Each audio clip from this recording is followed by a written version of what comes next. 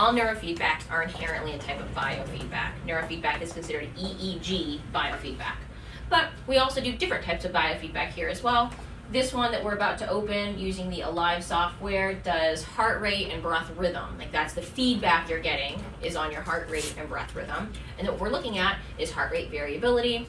So we're gonna go ahead and open this up. We have this little clip that's gonna go on their finger.